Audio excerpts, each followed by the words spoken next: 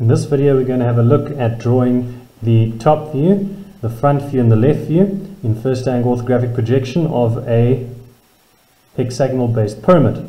Now we know that pyramids, unlike our prisms, they have a base, and that base then goes up to a point, okay, which we can also call the apex of our pyramid, and each of the sides, each of the corners, they go up at an angle to meet up all at that same point.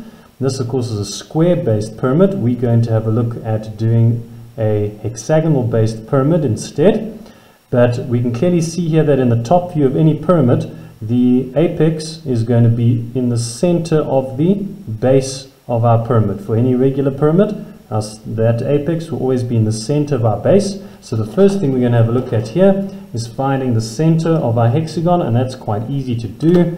We're simply going to join the opposite sets of corners, and we're going to do them as dark lines because we know that in the top view, that is what we're going to see. We're going to see the edges going up to the center point from each of the corners, and of course where these lines meet is where we have our center point for our hexagonal based pyramid.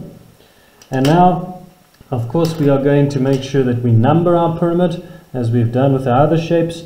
This one will be quite a bit easier because of course each of the points, or each of the corners, only represents one point, unlike our prism. Each of those only represent the corners of the base, and then of course you've got all of those corners coming up to our apex, and I'm going to use an A to label that the top point of our pyramid. Now we're going to of course go and draw a front view, which we'll draw up here, and our usual for that is to go and have a 10mm gap between our top view and our front view before we draw an XY line in. And we'll draw that XY line in, and then of course for our other XY line that we'll use later, also a 10mm gap from the edge of our top view for that XY line to come in. And then we're also going to draw in the 45-degree lines along with our 45-degree set square. I'm going to draw that in nice and dark, and that of course comes at the bottom right over here, because in our first angle orthographic our front view will go there and our left view will go next to it here on the right hand side of our front view. Okay, now to get our front view we're going to take each of the corners from our top view and we're going to project those corners up using construction lines. We'll take each of the corners as well as the apex, and we project those up into where we want our front view to be. Okay, now you can see those projection lines going up, and then of course we're going to do a 10mm gap again, okay, away from our XY line, and then we can draw in the baseline of our front view. We know that that's going to be a dark line, so we can draw that in so long because of course that represents the base of our pyramid. And then of course the other thing we need is the height of our pyramid. Now the height of a pyramid is always measured from the center, okay, of the pyramid. It's always measured from the center of the pyramid to the apex, to the top. That's called the perpendicular height of a pyramid. You never ever measure at an angle like that for the height of a pyramid. It's always from the center point of the base straight up. So the perpendicular height of the pyramid that I'm going to draw here, I'm going to make 70mm. It's going to be quite a flat pyramid. Okay, but I've taken the height from the center point of that baseline all the way to the top over there. Okay, that's my perpendicular height. And then I can of course from that apex, I'm now going to draw lines going down to each of my corners. But to make sure that I've got all my corners, I can project each of my numbers up. That of course there will be corner 4, and remember now, because we're looking at our front view from that direction, we'll see corner 5 first here and then 3 behind it. So we'll mark this over here as 5,3. We list 5 first because we can see corner 5 in our front view first, and then 3. Same thing over here, that will be 6,2 because we can see corner 6 first in our front view.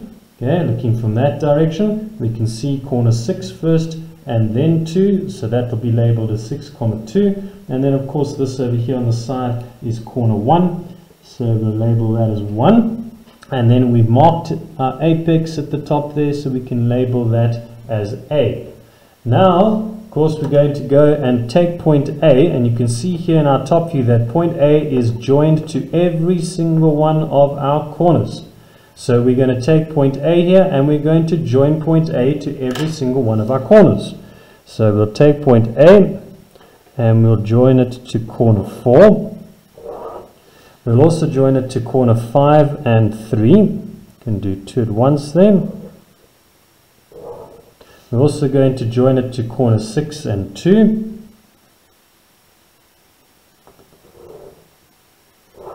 And we're going to join it to corner 1.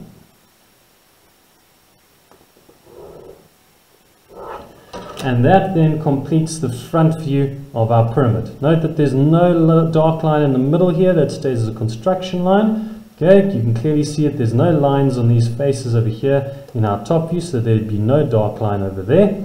Okay, and that completes our front view. Now to get to our left view, we do the same thing.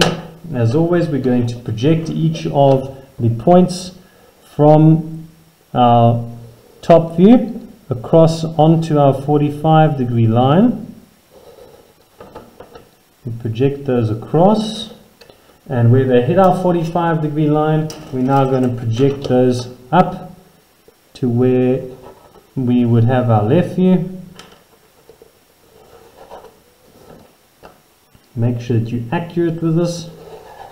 And then of course we're going to project the corners and the apex in our front view across into our left view. And now if we follow our numbering, we can clearly see that there's point A.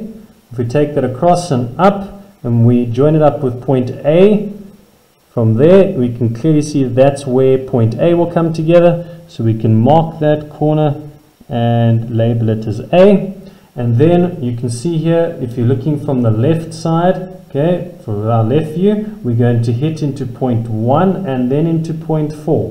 1 first and then 4. And if we follow that line across and up from 1 and 4 here, we can see that that is where corner 1 and 4 is going to be. So we're going to label that as 1, 4. Same thing for 6 and 5. If we take that across and up, that corner there is going to be 6, 5. And then this 2 and 3, if we take that across and up, that of course is then going to be 2, 3. And then exactly the same as what we did with our front view. We can draw in our baseline there as our dark line. And then we know that we have to join our apex to each of the corners. So we're going to take A and we're going to join it to 6 and 5. We'll take A, we'll join it to 1 and 4. And then we'll take A and we will join that to 2 and 3. And there you have the left view of your pyramid.